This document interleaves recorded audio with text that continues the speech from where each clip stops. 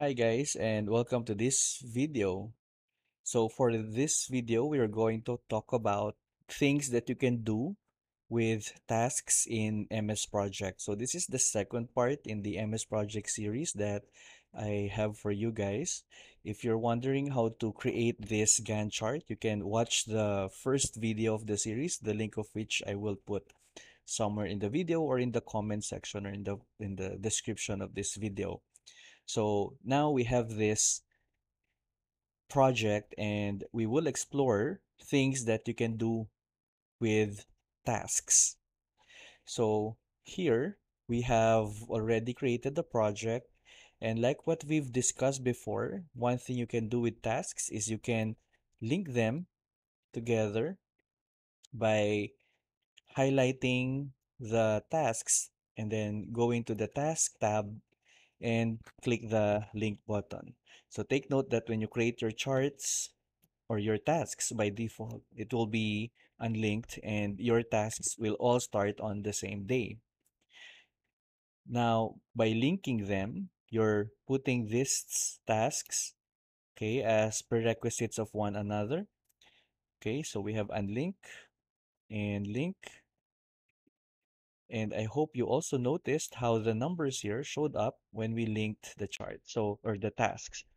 So the numbers here mean that this specific task, identification of suppliers, is linked to row number 4 of our Gantt chart, so to the previous task. Therefore, if you want to modify the links, you can simply change the number here. So for example, here we have preparation of budget, which is currently linked to the previous task of identification of suppliers. And let's say that we don't really have to wait for the suppliers to be identified in order to prepare the budget. After the interdepartmental meetings, we can already start preparing the budget.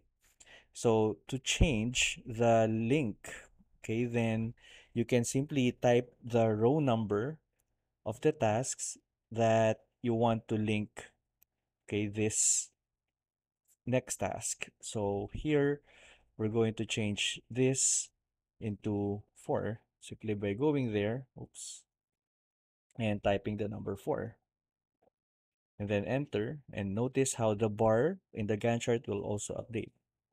So you would notice that the bar moved and the arrow is now coming out from the row force arrow. So that's how to change the linking of the tasks. So let's say another one here. We have the pay the suppliers. So let's say that we want to sort of like start paying some of our suppliers. So all you have to do is type the number 6 here, and that changes the predecessor as well. If you realize that you made a mistake, then you could simply undo or type the number again of the previous task number. You can also modify the days assigned to your tasks, but take note that if you change the day, for example, here, client meeting will take 2 days, all the succeeding tasks will also update accordingly. So a while ago, it was like this. So we have here August 1st, and then the next task will start on the 2nd of August. But if we change this to 2 days, then the next task will have to start on the 3rd of August. You will notice that there are blue shade that showed up here, and this means that these cells updated. They changed because of that action. So you could easily see what happened to some of the tasks. So as you can see, no change in the client meeting start date because, well, it's not affected by that future event. Now, other things that you could do with tasks is that you can also force a certain day or a certain task to start on a certain day. So let's say that the part we're in, we're going to pay the suppliers, can be done later or earlier. So let's say I want to move this to an earlier date. So all you have to do then is drag that task to the left, okay? If you want it to start early. And remember that whenever you do changes in your project, in your tasks, you will get the planning wizard. It will sort of like confirm what exactly do you want to happen in your task. So here we have the option to just cancel and keep the existing link as before, or confirm that you're removing the link and move the pay suppliers to start on August 8th. Because remember, if you drag that bar or that task to the left, it means that technically that task doesn't have to wait for the previous task to end. So that is why the link will be removed, right? So click OK, and you will notice that there's no more line, okay, in connecting those two bars. And you would also notice that the succeeding tasks also updated. Okay, so you will see that this dates here also changed.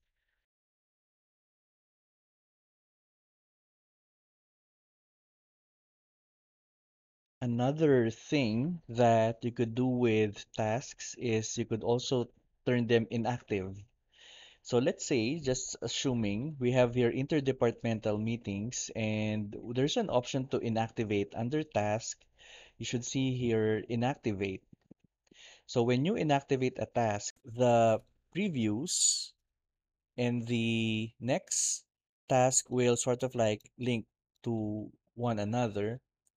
And that is because making a task inactive means that that task is sort of like on hold, and that task should not affect the next task anymore. And you may wonder, like, why should we not just delete that task? Because you can delete task by right clicking and delete task.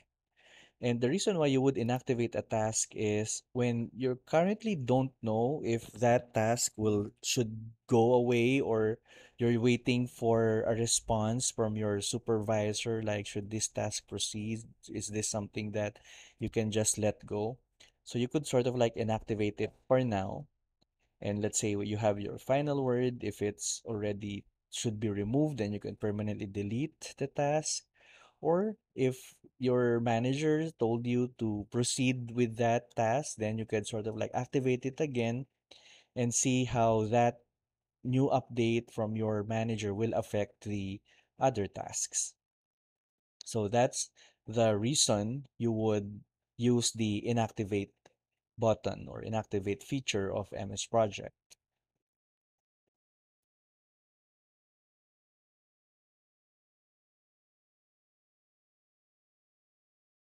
Another thing we can do with tasks is we can sort of like split the task into several days. So let's say that we have here our construction phase, our build phase. So it will start from the August 17th and then the 13th of September. And you can actually split the task. Like, let's say that there's going to be like a holiday in between this week. So there's an option. So click the build or click the task first, and then there's an option here that says split the task. So click that, and your cursor will now change it to this icon that has two lines and an arrow to the right, signifying what you should do. So let's say that I have to cut the task from here at this point and cut, move to the right. So you're sort of like creating this holiday or this one day that this task will not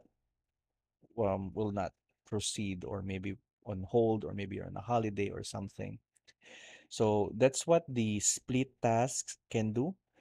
You can split a task like more than once if needed, and then you could like move the segments, and you would notice that the dates are being updated.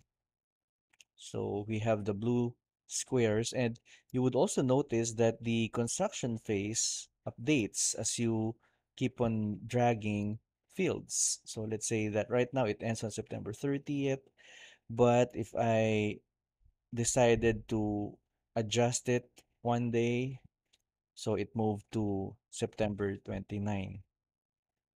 If you want to return split tasks, you can simply drag the bars and put them back together, and that would undo the split that you created for that task.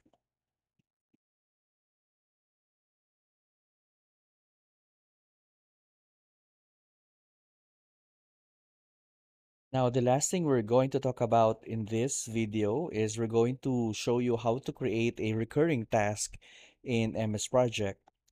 So recurring task could either be a meeting or a coaching session or whatever that has to happen like that several times during the project.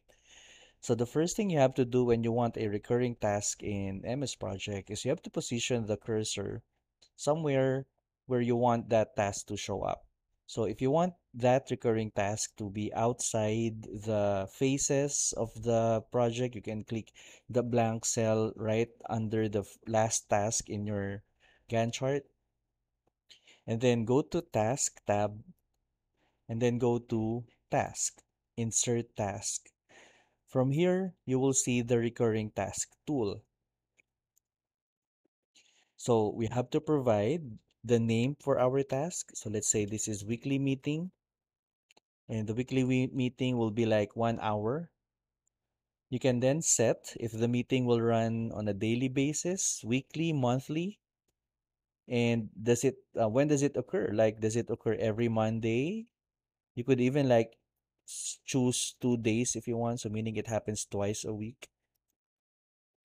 Do you want to make it happen every week or should it be every other week? So change this to 2, and that means every other week. Increase it further, and that means every 3 weeks. So if you want something that happens on a weekly basis, then this has to be 1. So every 1 week, there's a meeting.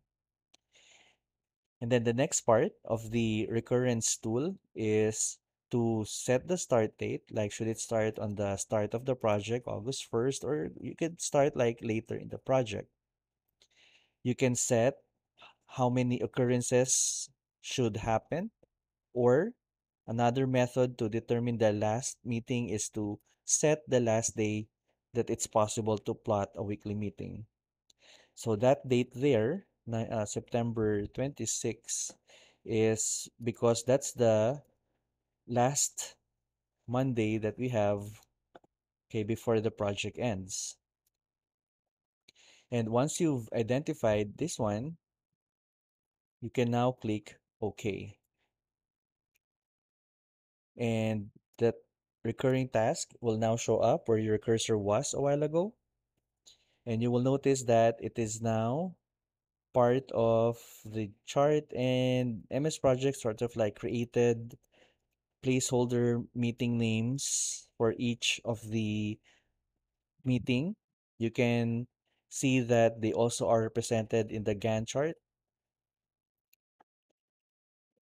If you find it a little awkward that there are these dots or squares in your Gantt chart, you can level them up. So click the arrow beside the weekly meeting, and you would see that instead of having them broken down into several rows, the bars in the Gantt chart will show up in one line. So for me, this one looks better, and I'll keep it this way for now. And then once you're done with all these tasks, you can then save your work, of course. And the next thing is you would now create, okay, or assign resources to your task. So we'll talk about that in the next video. But for now, I hope you hit the like and subscribe button. And if you have any questions about this, feel free to use the comment section and I'll try to answer as soon as I can. Thank you guys, and I'll see you in the next video.